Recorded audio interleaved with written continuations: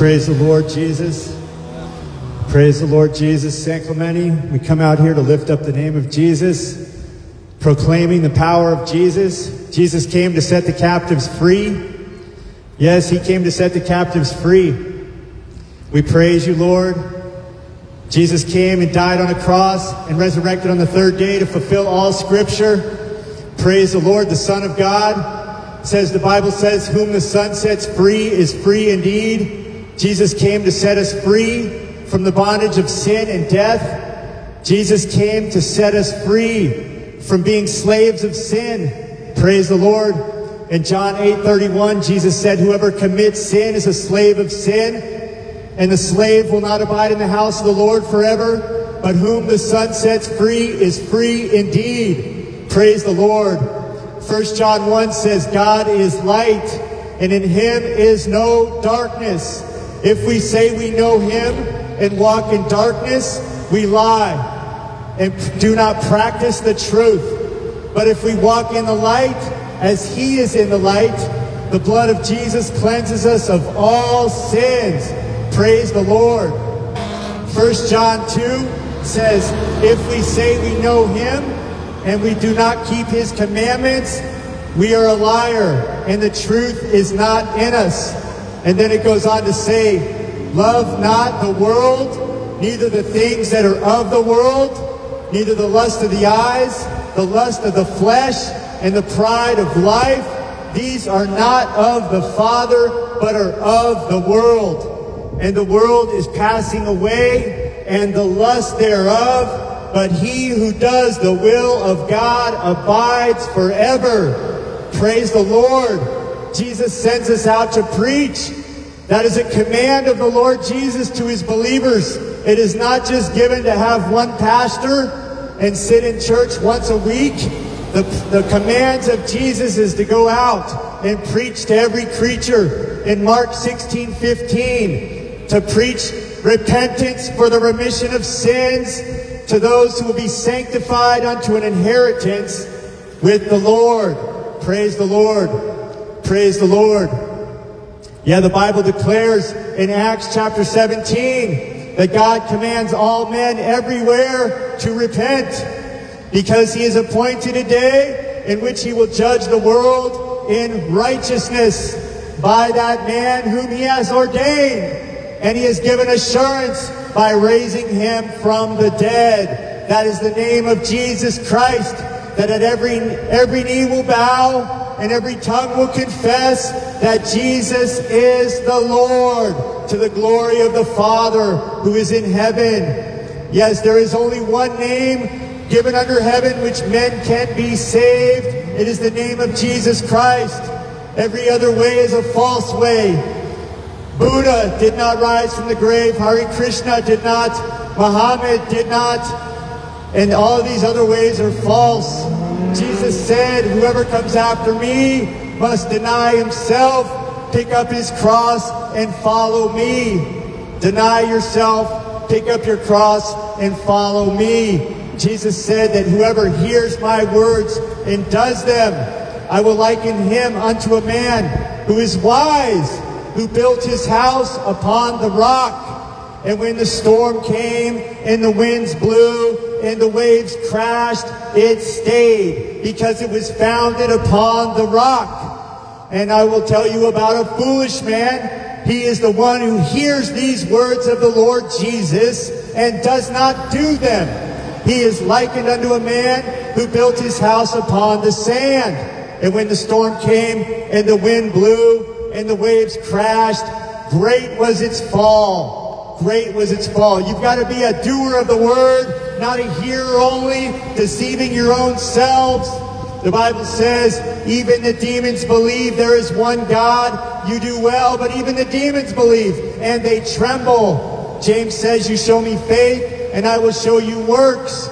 In these last days, we see the church falling away as it's prophesied in the Bible in 2 Thessalonians 2, 1 Timothy chapter 4, 2 Timothy chapter 3 and 4. And these are words of life that are going to pull you out of the fire, that are going to pull you out of the wide path. Jesus said that it's a narrow path in Matthew 7. Jesus said, beware of false prophets. You will know them by their fruits. Out of the abundance of the heart, the mouth speaks. A good tree brings forth good fruit. So out of your mouth is going to come things that are true and righteous and holy, pointing to the Lord Jesus. Or out of your mouth is going to come filth and fornication and uncleanliness and all of these things and idolatries. For wherever your heart is, there your treasure is. So are you storing up treasure in heaven? Is Jesus your Lord and Savior? Are you brought up as a believer? Well, I got to tell you something. In John 3, Jesus said, unless a man is born again, he can't even see the kingdom of God. You've got to be born of the Spirit, which is the Holy Spirit. It is the Spirit of God that comes in a man when he's born again, and he is no longer his own. He is bought with the blood of Jesus. He is resurrected in the power of Jesus. It be no longer him that lives, but Christ that lives in him. And if this isn't you, you need to fall on your face and cry out to the Lord that I need your Spirit to show me that I'm bought with the blood of Jesus, that I am not my own. And in Romans 8, it says that God's Spirit will bear witness with your spirit, that something has changed in your life, that you are born again of the Spirit of God. Praise the Lord. Yes, and when you're born again, you can see the kingdom of God. When you're not born again, you're still blind. And he says, let the blind lead the blind. They're both going to fall into a ditch. And you see many false Christians in these last days going to evil concerts, going to wicked concerts that glorifies demons. And you see a lot of the kids' shirts and even adult shirts, and they're wicked. And they glorify Satan and his kingdom. 2 Corinthians chapter 4 says the God of this age has blinded the eyes of unbelievers. So they're blind. You've got to be born again to have light. And when you have light, you're going to understand these words. It's not going to be foreign language to you. You're going to know that it is the Spirit of God that is coming off the pages of the Bible. And Jesus said in John 6:3 that his words are spirit and everlasting life. Jesus said in John 12:48, the same words that are rejected by people will be the same words that judge them on Judgment Day. So out of the mouth comes forth evil things, blasphemies, and all of that. So when you're listening to wicked music, when you're talking about things like that, that's showing you that your heart is still not right with God. When your heart is right with God, you're going to be preaching his words. You're going to love the true brethren. You're going to love God with all your heart, mind, soul, and strength. And you're going to love your neighbor as yourself. Believe on Jesus, my friend. He died for you, that you would no longer live for yourself, but for him who died for you. We love you kids. We love the kids. And we're mourning for the kids. Praise God for you, little one. Praise God. Praise God. Yes, praise God, little one. Thank you. So we love you kids, and we're mourning for the age we're in. The age we're in is where kids are being taught they might not be male and female in these schools. They're being taught to kill babies. They're being taught that love is love and that the Bible is hate speech. And let me tell you something. Jesus dying on that cross is the greatest act of love that we've ever seen. And it's 2023 after the death, burial, and resurrection of Jesus. We better heed his words. Jesus said in John 10, my sheep know my voice and they follow me. And they will not go with another. So if you're born again of the Spirit of God, you're going to understand his words. You're not going to reject them. You're going to die with Christ and be resurrected in newness of life. And that's what it says in Romans 6. This is what the church needs to be preached to. That says we're all still sinning every day. The Bible says, shall we go on in sin that grace may abound? God forbid. How can we who have died to sin live any longer therein? Praise the Lord.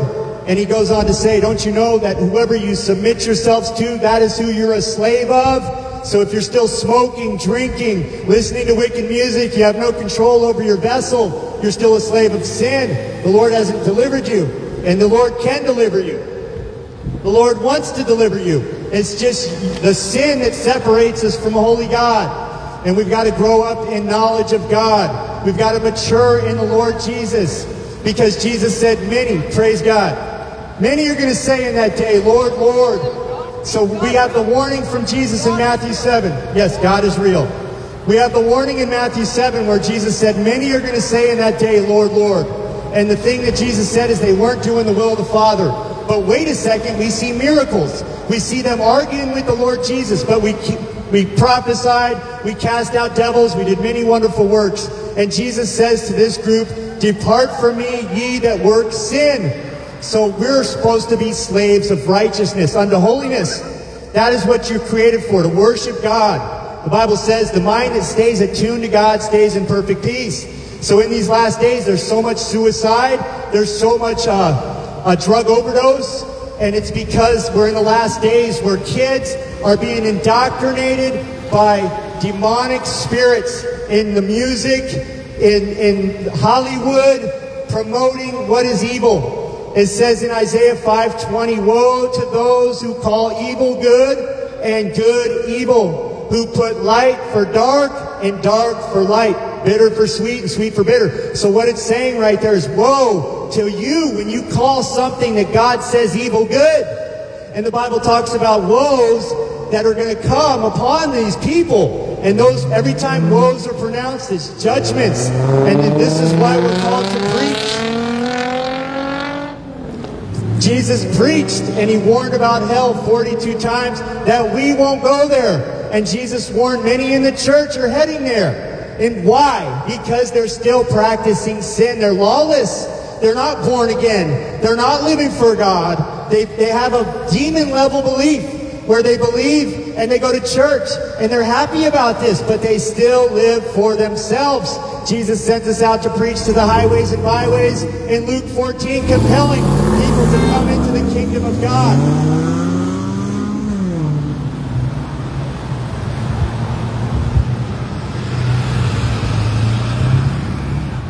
Yes, the Lord Jesus sends us out to preach his words. He says, know ye not in Romans 6 that as many of us as were baptized into Jesus Christ were baptized into his death? Therefore we are buried with him by baptism into death, that like as Christ was raised up from the dead by the glory of the Father, even so we should walk in newness of life.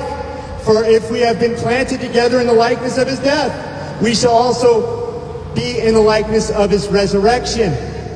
That's being born again. Knowing this, that our old man was crucified with him, that the body of sin might be destroyed, that henceforth, meaning going forward, we should no longer serve sin. For he that is dead is freed from sin. Now if we be dead with Christ, we believe that we shall also live with him, knowing that Christ, being raised from the dead, dieth no more. Death hath no more dominion over him. For in that he died unto sin once, but in that he liveth unto God. Likewise, reckon yourself dead to sin, indeed, but alive in God through Jesus Christ our Lord. Let not sin therefore reign in your mortal body, that ye should obey it in its lust thereof. Neither yield your members as instruments of unrighteousness unto sin, but yield yourselves unto God as those who are alive from the dead, and your members as instruments of righteousness unto God. And here we go in verse 14. For sin shall have no more dominion over you.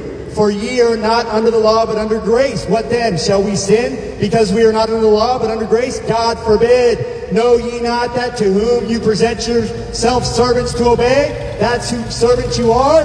Whether sin unto death or obedience unto righteousness. But God be thanked that ye were servants of sin, but you obeyed from the heart that form of doctrine which was delivered to you. Being then made free of sin, you became servants of righteousness. Praise the Lord. And he goes on to say that as we used to live in sin. We used to yield our members servants of unrighteousness to iniquity unto iniquity, meaning sin upon sin.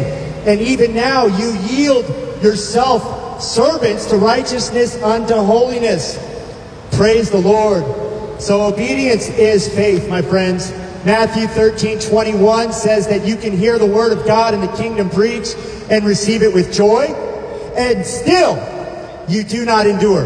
Why? It's because you're not fully submitted to God. It's because you're a hearer of the word. You like the sound of it, but you like your music. You like your football. You like your other things. Maybe even porn. Probably not for you kids. You're probably too innocent for that. But eventually, it gets there. Maybe it's just a little marijuana. Maybe it's drugs, pills. You know, all of these things makes you a slave. And that's why there's so much suicide. There's slavery to pills. There's slavery to Instagram. Slavery to likes and instant gratification. But we are slaves of God because Jesus died for us. We are no longer of this world. We are bought with the blood of Jesus, and we walk out our salvation with fear and trembling. We come to you trembling with this message that there are people going to hell. This is a fearful message, my friends, that if you don't heed the words of Jesus, if you go on in sin and you have a false assurance that you're okay, that you could be one of those who hear the words, "Depart from me, I never knew you, you who practice sin." In Matthew 13, there are 4 different ways you can hear the Word of God. And this verse used to convict me when I was a believer who did what I wanted. I listened to wicked music. I sold drugs. And I was a fake believer. But I told people, yeah, I'm not following Jesus right now. This is as a kid, your age, even younger than some of you. A runaway kid. And I went into rebellion. And the Son had to set me free of my sins. He had to pour out His Spirit on me. And He made me a new man. And I had right standing with God. I'd hear His voice. And so these words made more sense to me. In 1 Corinthians, I would read the verse that says, God has made a way of escape from every temptation known to man. And I would read that, and I would say, Lord, I don't see the escape. I'm still stuck in sin. It's because I wasn't born again of the Spirit of God. When you're born again of the Spirit of God, you are a new creation in Christ. The Bible says all who are in Christ are new creations.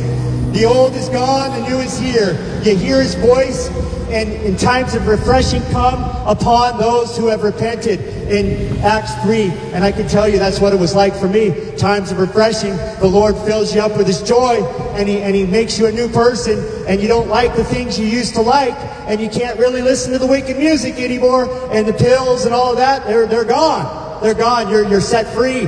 And now you've got to be about a slave of righteousness. You've got to put your hand to the plow and preach the words of Jesus. And He teaches you what the words actually mean. And you see that, whoa, this is a fearful thing. That Jesus said, fear not man who could kill body, and that is it. I tell you who to fear. Fear God who could kill body and then throw soul into hell. That is who you should fear. And you read these parables about the kingdom of God now that you're born again. And you see that not all who say Lord are going to be in the kingdom of God. They might start off well. They might start off, but as soon as tribulation and persecution comes for the Lord Jesus Christ, who's known as the Word of God made flesh, in the beginning was the Word, and the Word was with God, and the Word was God. And the Word became flesh and dwelt among us in John 1. And so in Matthew 13:21, we see that some hear and have joy, but they receive the kingdom, they have joy, they like this message, but as soon as tribulation and persecution come for Jesus, they become offended and fall away. The next hearer makes it further, but the cares of the world and the deceitfulness of riches choke it out. No fruit. Only one hearer hears and understands and has fruit 160 and 30-fold. And this is the one who hears and understands and obeys that doctrine from the heart. And he follows the Lord, and he preaches the Lord's words. In John 3:34, it says, the Lord sends speaks the words of God. If your pastor isn't preaching the very words of God and giving you the full counsel of God's word, the Bible calls him a hireling.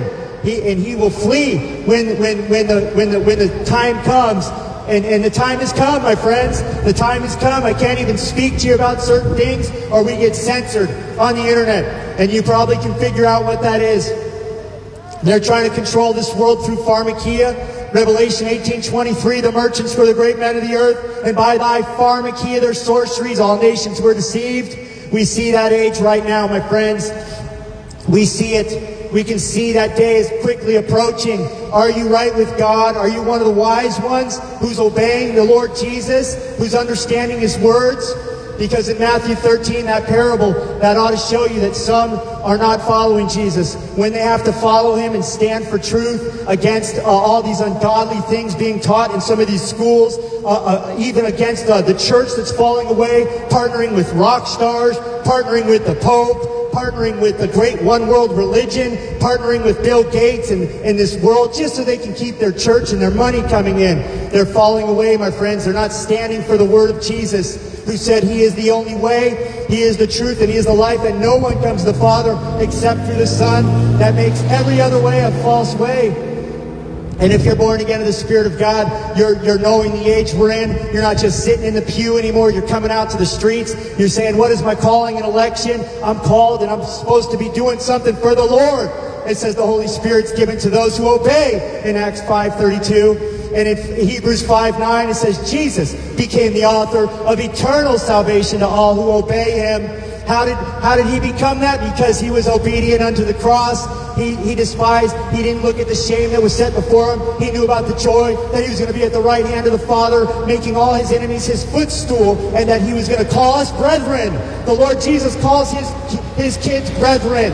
And we love the brethren, and we're calling you to come to the Lord Jesus in spirit and truth. The Bible says God does not hear the prayers of sinners, but he hears the prayers of those who worship in spirit and truth and does the will of God. Jesus said, who is my family? These who do the will of the Father, these who follow me and love my words. He says, whoever's ashamed of me and my words, he will be ashamed of them when he returns in the glory of the holy angels.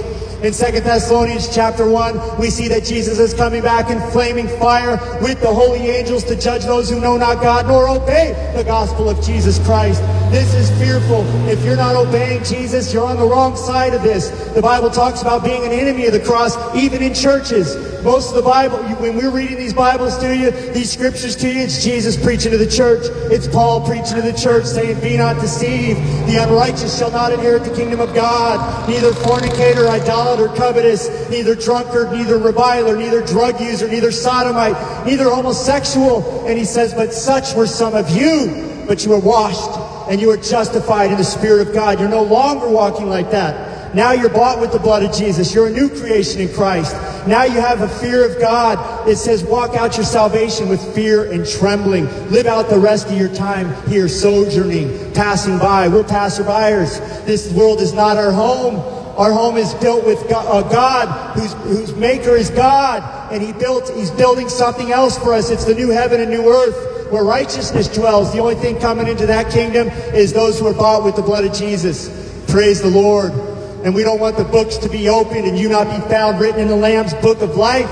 If your name is not found written in the Lamb's book of life, that you are not God's, and you will go into the lake of fire, the Bible says in Revelation. In Revelation 21, it says, to him who overcomes, I will be a father to him, and he will be my son or daughter. And you will have all things. But to the cowardly, the unbelieving, the abominable, the sorcerers, the whoremongers, the murderers, and all liars will have their part in the lake of fire, which burns with fire and brimstone. Praise the Lord. Thank you, Lord, for the living water that comes out of our belly. It's the word of God that never returneth void. It is powerful. It is able to change your life. It says, receive with meekness the implanted word of God into your heart that is able to save your soul. But be doers of the word and not hearers only, deceiving your own selves. So that word, it's got to be in your heart. In Psalm 119, he said, I've hidden your word in my heart that I might not sin against thee. In 2 Peter chapter 2, talks about the false teachers. They promise you liberty, but they themselves are slaves of corruption. Their eyes are full of adultery. They can't cease from sin. This is a false teacher that can't cease from sin, not a born-again believer. A born-again believer is walking in newness of life. Praise the Lord. Praise the Lord. And in the last days it says, many will forsake the right way, and they will go the way of Balaam, the madness of the prophet. They forsook the right way. They started off in ministry okay, and they forsook it. Why? Because they loved the praise of men. They loved money. They loved their concert-type conferences where they're so esteemed, where they get the praise, and they never tell you, you got to do the will of God. Make full proof of thy ministry, like Paul said to Timothy. He says, preach the word, be instant in season and out of season. The word is good for reproof, for rebuke, for exhorting, for convincing. In 2 Timothy 3, with all long-suffering and patience, all scripture is God-breathed, and it's good for instruction in righteousness, that the man of God may be thoroughly furnished and perfect for every good work. But the time will come when men will not endure sound doctrine, but they will heap up for themselves teachers who will preach to their itching ears, turning away from the truth and turning aside to myths. Praise the Lord, it's not going to be the born-again believers. The church of Jesus is holy, living for Him, warning all men everywhere to repent, for the day is coming, hot like an oven, burning like an oven, it says in Malachi. Be found in Christ, be found doing the will of the Father, and you will have eternal life. You will have eternal life. And in this life, you will have the joy, unspeakable joy. You won't want the drugs. You won't get filled up by this world. This world is killing you. This world, all the lust thereof, they never fill you up. No matter how well you do in life, eventually you're drained. You're drained because it's everything that glitters is not gold. Only that's tried through the fire can be refined like gold. The refining fire is the Word of God. It's been tried through the fire 7 times. Jesus said, buy from me, Jesus Christ, gold tried in the fire, that you may be clothed in white, that the shame of your nakedness be not exposed, that you may have eyes to have to see. Jesus said, behold, I chasten those I love. Be zealous, therefore, and repent. I stand at the door and knock. If anybody will open, I will come in and sup with him and he with me. Him who overcomes will get to sit on my throne, even as I overcame and sat on my Father's throne. How did the Lord Jesus overcome? By going to that cross. And that is what a born-again believer does. He denies himself. He lives in the Spirit, that he will not fulfill the lusts of the flesh. Be not deceived. These who sow to the flesh will reap corruption, but he who sows the Spirit will reap everlasting life. Praise the Lord. 1 John for you. Praise God. Yes. Good, Right. Got to this, son? Good KGV for you. Lord. I don't have any more. All right.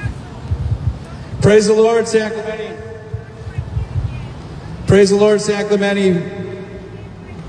1 John chapter 1, that which was from the beginning, which we heard, which we have seen with our eyes, which we have looked upon, and our hands have handled of the word of life.